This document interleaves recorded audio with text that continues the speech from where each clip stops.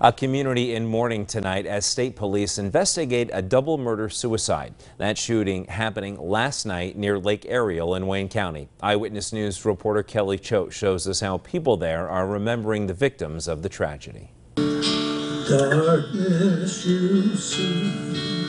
The soothing sound of a guitar gently echoed through Light of Christ Church in Jefferson Township as family, friends, and fellow parishioners shared hugs, tears, and memories. Carrie was vivacious, awesome, loyal, a warrior.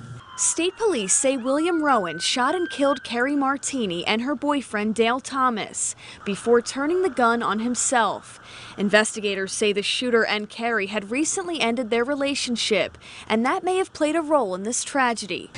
It doesn't make sense. I can't go in there and say this makes sense. I can't tell people that, but I can say Carrie lived like she was ready to die every single day. She lived a life that she has no regrets. Pastor Pat Lee led the service to pray for all three people who died in the double murder-suicide.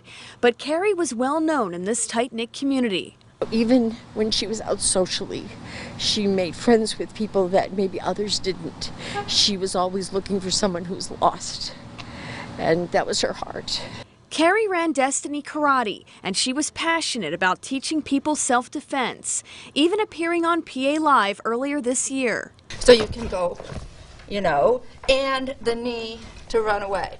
The 45-year-old also volunteered her time to create this beautiful baptismal pond behind the church. We know that right now her legacy will live on, not just through this garden, but certainly through all of our hearts, because she made such an impact on all of us. And I will rise. In Jefferson Township, Kelly Choate, Eyewitness News. The Wayne County coroner expects to perform autopsies on the three people involved in that double murder-suicide later on this week.